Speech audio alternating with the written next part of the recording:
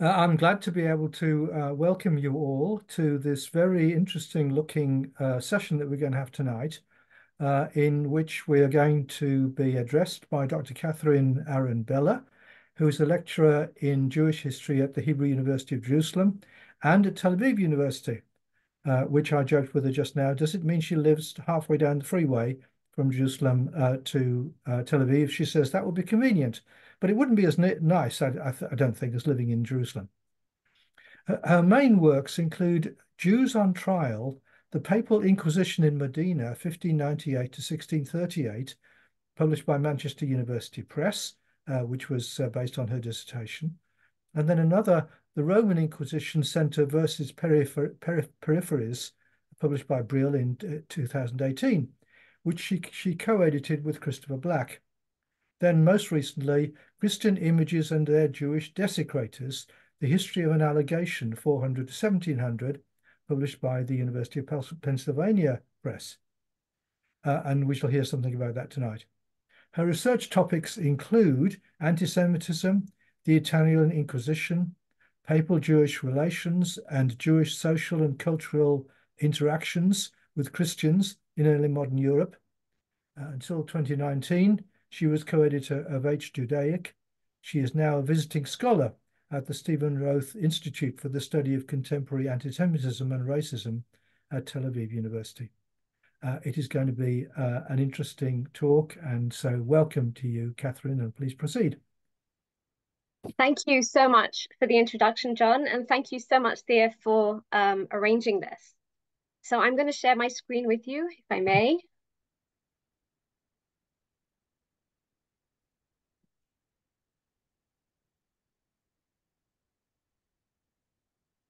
Okay. So scholars in the past have discussed the charges of ritual murder, of blood libel, and of course of post-desecration, leveled against the Jews from the Middle Ages to the present day. But there had not been until recently a wide-ranging study of the charge that Jews habitually violated Christian images. Always loving the study of art history, but seeing myself as fundamentally, of course, as a Jewish historian, this allegation became a 10-year project for me, which culminated in the publication of my recent book, Christian Images and Their Jewish Desecrators, The History of an Allegation, 400 to 1700, that just came out now in January 2024. My research intended to trace the chronological and geographical development of what I found to be a well-integrated image desecration allegation against Jews in medieval Christendom. Christians believed that Jews attacked images, as you see here, particularly of Christ and Mary. These ideas really sprang from moral tales that appeared in Christian literature and non-literary sources. And here you have an image at the top of, on the left, of a Jew desecrating, sticking a knife, a long spear, really, a sword, into a crucifix. Tonight, I will be talking about the persisting tales, myths, and fantasies about Jews, which appeared in literature and manuscript art, and explore the factors that shaped and sharpened this enduring allegation. I'd like to start with some definitions and then move to the actual visual depictions of the allegation, which usually appeared on the same page or adjacent to, as you can even see in this slide, the actual image of the tale. So definitions. What do I mean by desecration? I use the term desecration here to describe the offenses against Jews, the offenses against images attributed to Jews. Desecration refers to any form of vandalism, be it hammering, flogging, scourging, soiling, piercing, hitting, hiding, lancing, as I say here, or stabbing a Christian image or object. And according to Christians, Jews carried out such attacks to show contempt for a Christian object, deprive it of its sacred qualities that the Jews believed the Christians had mistakenly attributed to it. Desecration was not blasphemy, a verbal attack, though of course it could be accompanied by blasphemous words. It was an action that a Jew did with his hands, feet, or even eyes to objects and not human beings. Christians understood desecration to be an intentional Jewish reaction, the inverted response to increasing Christian veneration. Now that means that veneration and violation became opposing actions. What the Christian venerates, the Jew is believed to violate. Of course, just to clarify, iconoclasm are actions which seek to destroy images entirely or mutilate them irreparably, as did Christians at the time of the iconoclastic controversy in Byzantium, or some Italian Philo-Protestants at the time of the Reformation. So not all forms of desecration constitute iconoclasm, though iconoclasm is always a form of desecration. And as I will show you, when Jews are depicted as desecrating images, the message is that they show them profound disrespect and indecency, but they are not able to put them out of action. Fictional Jews do not have the power to destroy an image protected by the divine being that it depicts. Instead, the reaction of the image is either that it can be cleansed by the Christian, as you see in this image. On the left-hand side, the Jew is putting the image in the latrine. On the left-hand side, the Christian has found it, and by rededicating himself to it, the image itself reacts here. It's pouring, it's steeping oil from the image of Mary. And these images either seek oil, or in some of them, they actually bleed. So I will be looking at that as well. What about the word allegation in the title of my book? Why do I use the term allegation as opposed to accusation? As we all know, allegation is an assertion made without proof that an individual or a group of people have done something illegal or morally wrong. It can be very vague, may be founded on prejudice, such as a belief system, which associates types of subjects, that is, Jews, with a tendency to commit certain offenses. For an example, an allegation is when Pope Alexander IV pronounces in 1258, and here I'll just read in the red, the Jews, like ingrate enemies of the cross and the Christian faith, treat these pledges, and here we're talking about Christian objects and images they've taken in order to lend money to Christians, with irreverence to the disgrace of the Christian religion, and they act so nefariously towards them as is shameful to speak and horrible to hear. And what is clear about an allegation is that it has the ability to travel and endure, especially if it is inspired by the needs of the varying societies that it serves. Now, of course, I do not need to tell such an educated crowd. An accusation, though, is a charge laid before a judicial court that a particular person has committed a crime based on evidence, or the evidence that is brought forward to suggest that somebody has committed that. My monograph then amassed evidence from stories told by moralist writers, from scenes presented by artists, and from records of formal legal proceedings, usually compiled by clerks, by notaries, and judges. Tonight, though, I'm going to just concentrate on the tales. When a tale describes an act of desecration, or an image depicts one, the story or the image is being offered by its maker as evidence that these things have happened in the past and may induce the audience to believe that they will happen again in the future. Now, there are two different themes in the Christian allegation of Jews violating images that I've listed for you here.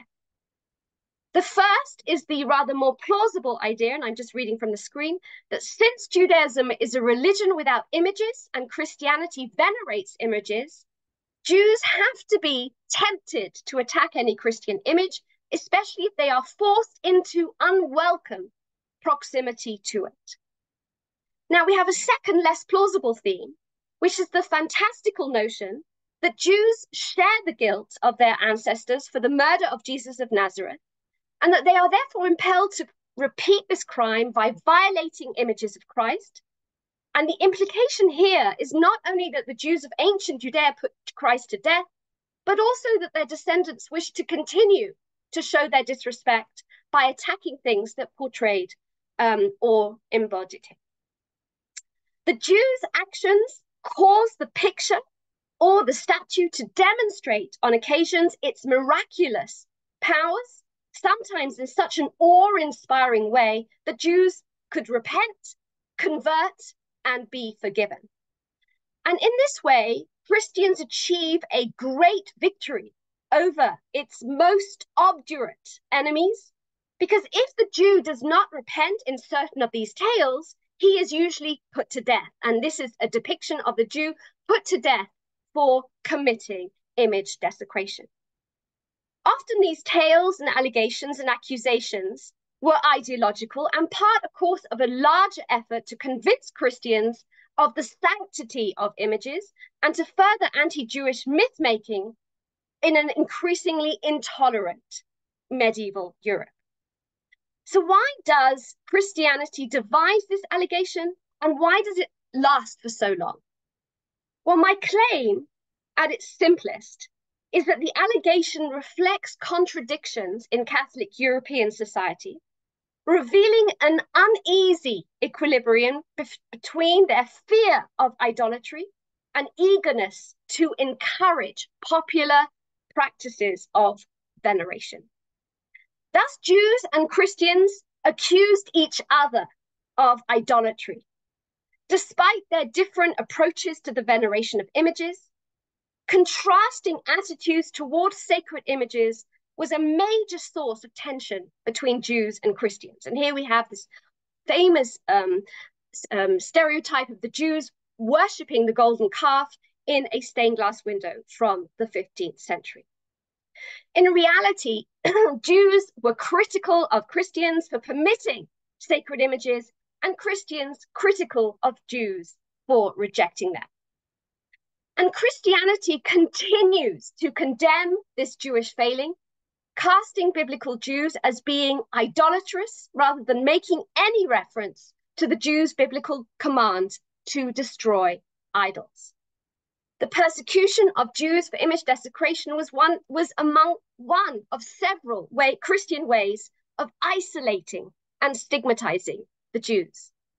And a current theme in Christian polemics against Jews was the argument that Jews were blind to the power and beauty of Christian images. Here we have the famous synagogue blinded by the snake that is wrapped around her head, because of their theological blindness in rejecting Christianity.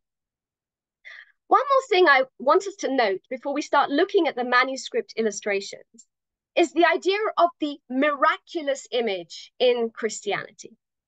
Because both Western and Eastern European Christians began to legitimate miraculous images in the 8th century. And this is going to be important because they are often an integral part of these tales. So how did all this start? Well, in my mind, the starting point is actually the Inventio Crucis, the discovery of the true cross legend. And here, of course, is a much later 16th century depiction of this legend. In the 5th century, the Roman poet Paulinus of Nola and Tyrannius Rufinus wrote that Queen Helena, mother of Constantine the Great, the first Christian emperor, had come to Jerusalem, and I can say come because I'm sitting in Jerusalem, to look for Jesus's true cross. The legend told how Helena gathered together 3,000 Jews, despite the fact that in the mid-4th century, there was no such Jewish community in Jerusalem. And one particular Jew, Judas, who is singled out as knowing about the cross, but at first refuses to cooperate. When Judas is about to die of starvation, he prays to God in Hebrew to reveal the location of the true cross on Golgotha.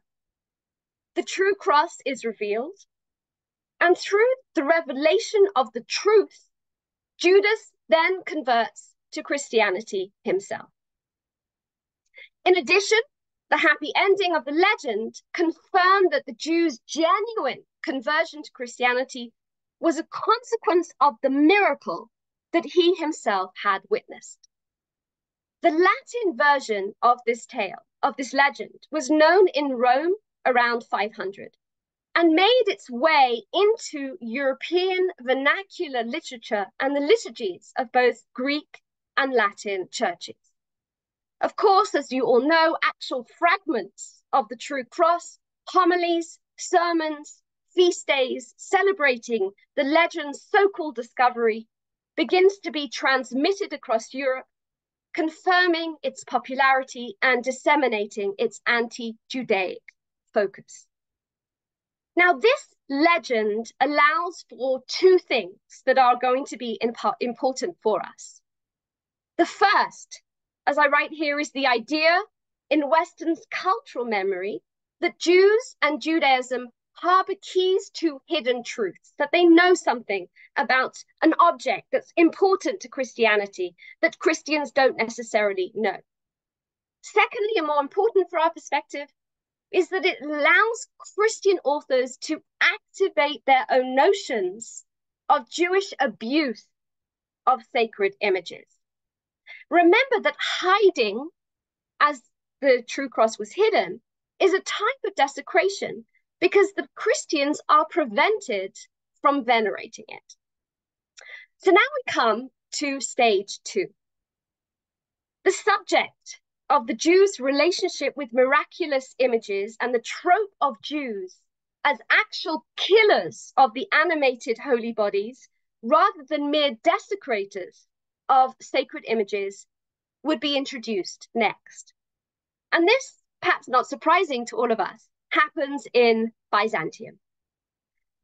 Descriptions of historical Jews committing crimes against Christian sacred images begins to appear in Byzantine chronicles from the 6th century. During the reign of Constantine V, from 741 to 775, who is considered the most iconoclastic emperor of the 8th and 9th centuries, iconophiles associate their iconoclastic opponents and their position on idolatry with Jews, typically denouncing them as blasphemers and destroyers of images. It was the first internal debate in Christianity where Jews represent the enemy for both sides, the iconophiles and the iconoclasts, concretizing the nature of a relationship between internal Christian developments regarding images and anti-Jewish accusations. If we look at this image, an image of Jews in a small Byzantine psalter, a book of Psalms used by Christians as daily prayer books, which were produced in Constantinople. This clued-off psalter was created sometime between 843 and the end of the 9th century and was intended for private study by the patriarch himself. Most of the polemical images in the Psalter, which was supposed to give context, clarity, and relevance to the flowery poetry of the Psalms, depict Jews. But their portrayal as iconoclasts reflect not only the iconophiles' own refutation of iconoclasts, but their own understanding of how closely the iconoclast argument had corresponded with the thoughts and actions of Jews. But the opposite is also true. because the iconoclasts argue that Jews were the same as iconophiles because they were idolaters who really worshipped the golden calf. And in this image, the Jews at the bottom are being portrayed as image desecrators. This Psalm 68, written of course in Greek, beseeches God to save the psalmist from those attacking him. On the right side of the text, the artist paints the Passion. At the foot of the cross, the two Jewish tormentors, identified by their Jewish garments, a barely visible knot of the hood on the left figure, and their facial features, a receding forehead on the left, combined with this elongated jaw on the right and nose to demonstrate their wickedness. They attack and torment Jesus on the cross. And it's interesting because these insulting and humiliating depictions of Jews are actually unusual in Byzantine art, which until this time depicted Jews with with simple, undistorted accuracy. But below this, at the bottom of the picture, stand two other bestial men, almost together. So you think it's one, but there's another one behind them. The one in the front has been identified as representing the previous patriarch of Constantinople, John VII, the grammarian, the chief focus of iconophile ire, who was whitewashing a medallion of Christ's portrait with a sponge dipped in lime. The two large amphoras that you see here, as you can see here at the, are there to collect the blood, connecting both scenes and showing that iconoclasts and fictitious Jews are identical in nature and behave in the same way towards images. Now, by the 8th century, iconoclastic as well as desecrating Jews had become useful villains in cautionary tales, both socially and theologically. The main message in these tales was that religious icons, with their miraculous qualities, were unquestionably to be understood as a fundamental component of Christian spirituality. The most prolific tale of Jews committing image desecration is a Byzantine tale called Christ of Beirut. The tale was recorded in the 4th session of the 7th Ecumenical Council at Nicaea in 787, which discussed the legitimacy of the worship of icons on the basis of the Holy Scripture and the Church Fathers, as well as biblical and patristic texts. And the intention of this council was to reinstate icons in the Byzantine Empire. Now, this spurious Christ of Beirut was publicly read by the iconophile bishop Peter of Nicomedia. Its concept activated the trope of Jews as actual killers of the animated holy bodies rather than mere desecrators of sacred images because, as I will show you, of its use of blood. Its story is set in 4th century Beirut, then under Byzantine rule, where the Jews were integrated into the social structures and spaces of the town. Peter recounted a story of a devout Christian who prayed in his bedroom to a picture of Christ. His dwelling was rather small and near the synagogue, so he decides to move to another part of town. In leaving his home, he forgot to take the portrait with him. The new owner, a Jew, standing here in the middle of the picture, is depicted as remaining oblivious or blind to the life-size Christian image hanging in his house. One evening, as you see, the Jew invited some of his Jewish friends to dinner. Unlike the host, this group of Jews observe the image of Christ. The Jewish council are informed and decide that the image has to be removed from the Jew's house. And the following morning, the rabbis and other Jews break into the Jew's home. Seeing the image, they begin collectively to reenact the crucifixion on the painting. Now, by the way, sometimes Christ of Beirut is about a crucifix. Sometimes it's about an image, a two-dimensional painting of the crucifixion. These Jews collect together, they whip the icon, as you can see in these more modern depictions of the legend. And when they had pierced the side with a lance, they were shocked by this large volume of blood and water that seeps from the icon. And this gushing of both blood and water attests, of course, to the crucifixion story, according to the fourth canonical Gospel of John, where a Roman soldier had pierced Jesus' side with a lance to check that he was dead, and from that place there had been, quote, a sudden flow of blood and water, unquote.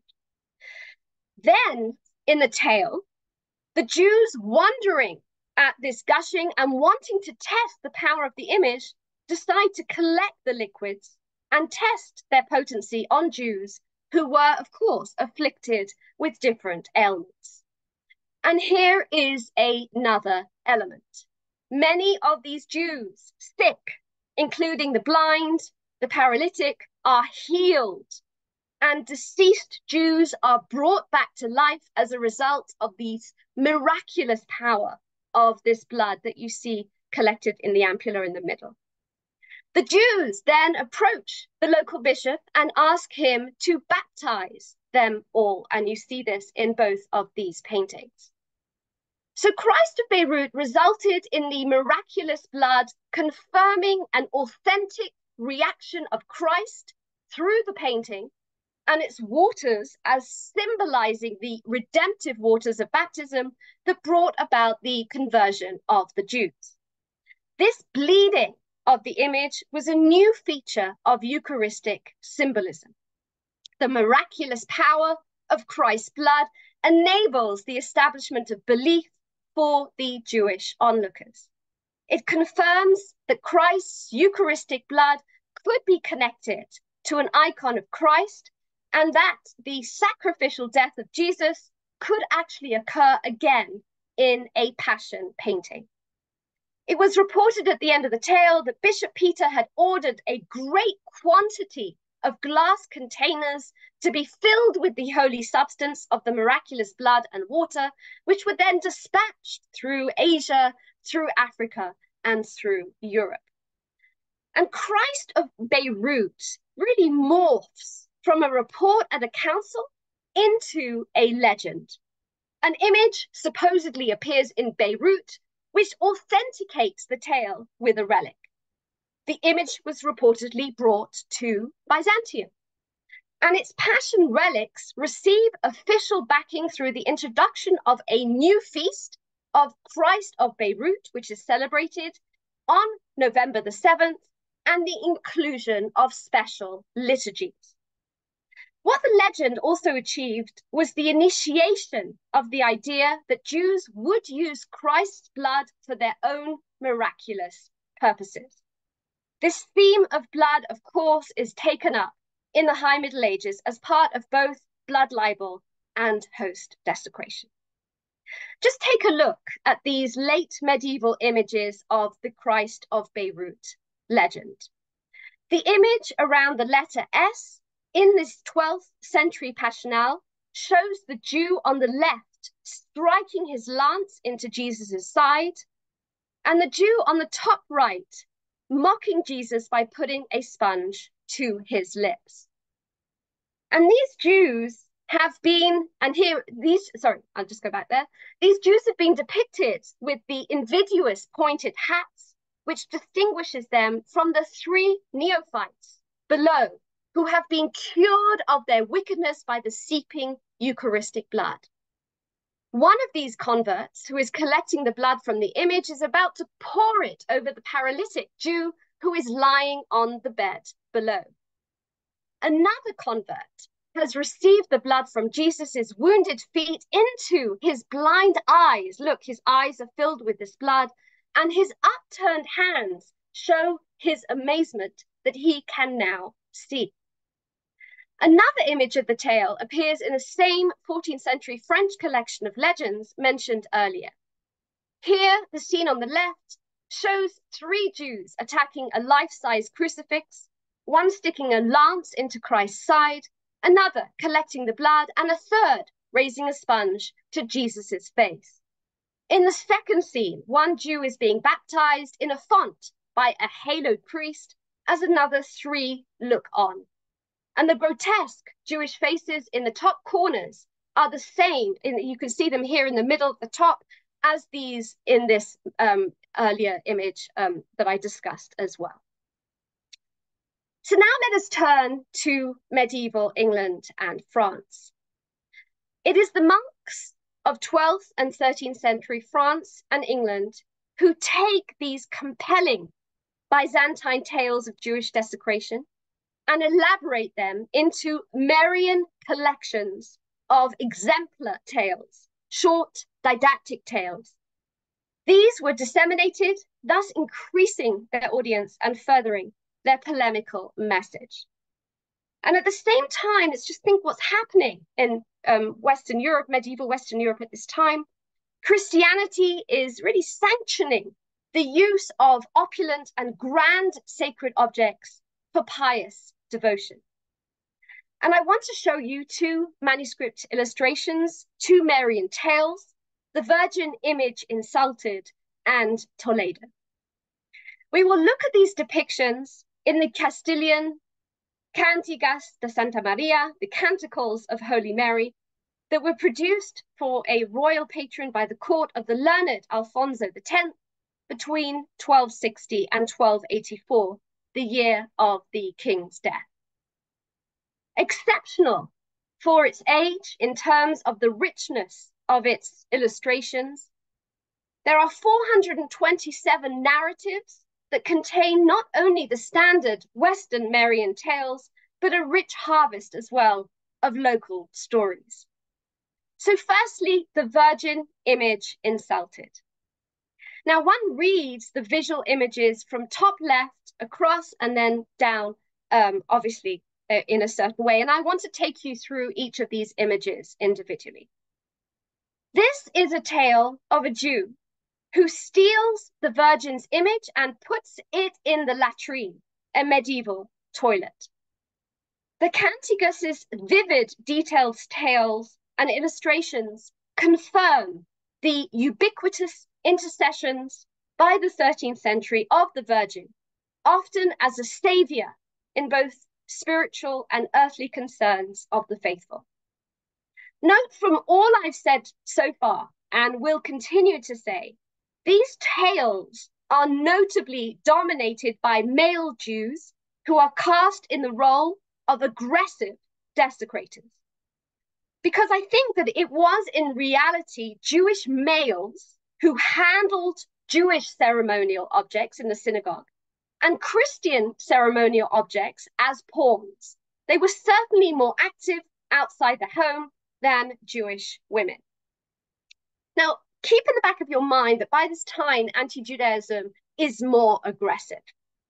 In this period, the fictitious Jewish desecrator is depicted as governed by the letter of the law. He's blinded to New Testament revelation and is a perverse and dangerous threat to Christian order and Christ's body and blood. He is portrayed as holding Christ and Mary in malicious disrespect, and his desecration of images exemplifying his blasphemy and treachery. So let's follow this Cantigas version. In the first image, as you can see, the Jew triumphantly holds up a painting of Mary and Jesus, which he steals from the portico on the outside of an unidentified building, probably a church, and his flamboyant gesture demonstrates his temerity. He wears a Jew's discriminatory pointed hat, reflecting, of course, the standard Western European anti-Jewish topos that was developing at this time, and turns away from the image as he checks to ensure that no one is watching him. In the second image, a horned and rather comical-looking devil approaches from behind the Jew as the Jew places the image in the latrine, suggesting that the devil is his overlord or partner and has in fact ordered him to put it there. Now, remember that by this time in Western medieval tales, devils are known to haunt latrines, providing this locus of damnation, which brought together the idea of moral and material impurity. Now, the caption on top of this image reads, "Here the Jew put the image of Holy Mary in the privy on the advice of the devil." And it should be noted that the initial act of desecration was actually carried out by the Jew before the devil's appearance in the second miniature, perhaps to show that the impulse to steal the image actually originated from the Jew himself. And in the literal descriptions of the tale, the Jew sits on the latrine and defecates on the image. This, by the way, causes his death as his intestines fall out. And obviously, this could be a reference to the story of Judas, as according to the fourth gospel. This is not added in the visual depiction in the Canticus, probably because such a representation of a Jew sitting on a toilet would have been inappropriate for a book that deals with holy topics. So in the third image, the Jew is already dead. His eyes are closed, as you can see, caused by his own disgusting act of defecating on the image, and he's carried off on the back of the devil, trailed by a winged demon. In the fourth miniature, the painting has been removed by the Christian and his wife from the latrine, and the woman pours water over the image to clean it as it is held up by her husband. In the fifth, the Christian couple kneel before the painting, probably in some kind of tabernacle in a church, praying that the picture will regain its power after its unpleasant experience in the latrine. And it is at this moment that the painting begins to seep oil, confirming the veneration has won over desecration. The final miniature portrays Christian worshippers surrounding the image and an incense burner hanging in front of it, as the image now regains its distinct and brightly colored character in comparison to its blurred state in the previous miniature. Now see it in the 14th century miniature again from the French collection that I mentioned earlier. Here we just see this story in two paintings.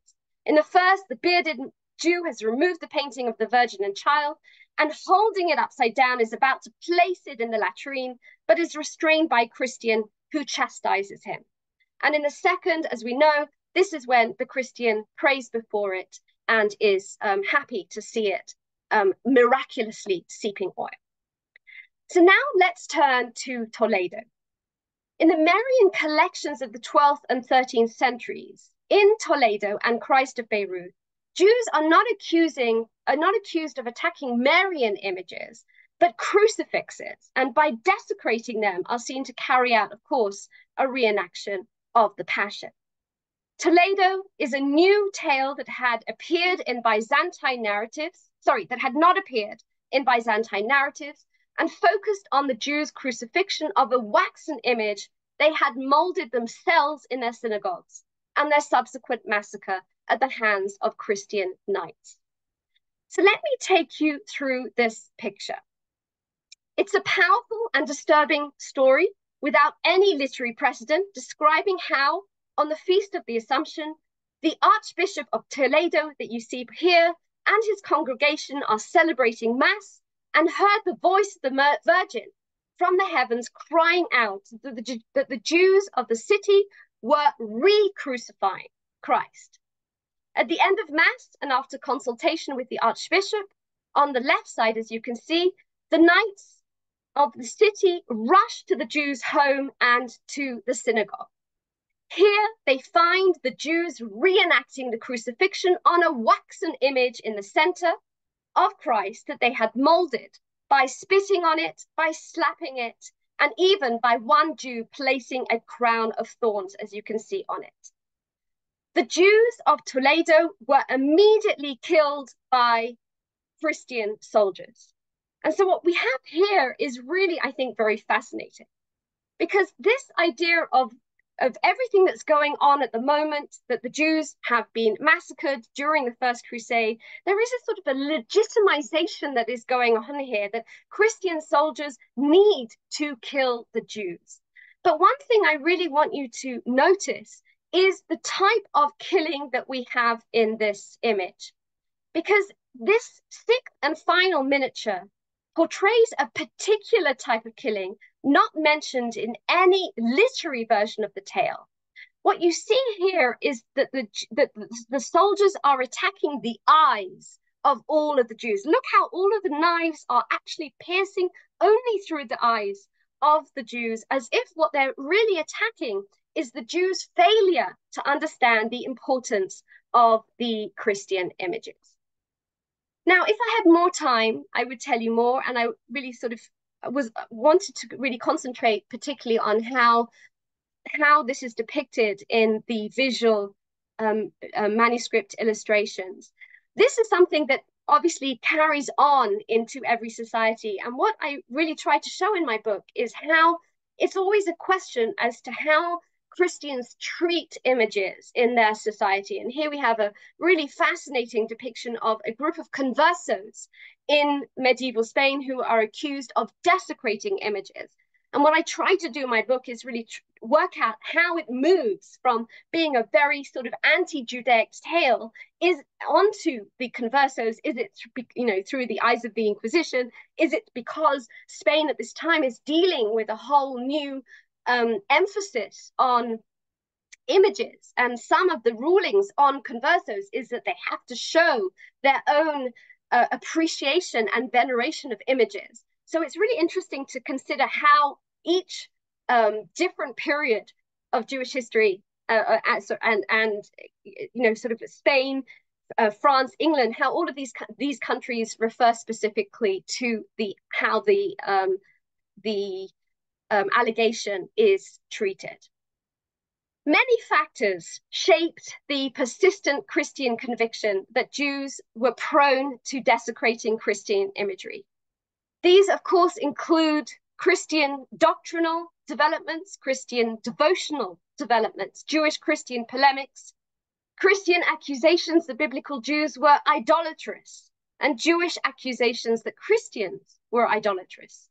The circulation, as I've shown you, of various kinds of texts, actual Jewish and later converso behavior, and the viewing of images that depicted Jews as image desecrators as well. Now, I think that the balance between all these factors and how they related to each other proved to be different in each historical context. And I hope that I've been able to show you just a very small section of how it was depicted in these medieval tales. As I hope you've seen, it really clearly depended on the extent of image saturation in society, the political, social, and economic position of the Jews, and the level of antagonism against them. Thank you very much. It's horrifying for me as a Christian to listen to and watch all that. But I have at the same time to be grateful to you for rubbing my nose in it. There are lots of things I want to ask, but I'm going to start just with one simple question before I then see who else wants to ask questions. The simple question is, how much of all those wonderful but horrifying images are present in the book? All of them. Wow, it's a fantastic book. Yeah. That's terrific that you were able to do that. Okay, right. I apologize that they're in black and white, that it was quite... In black and white in the book? You mean?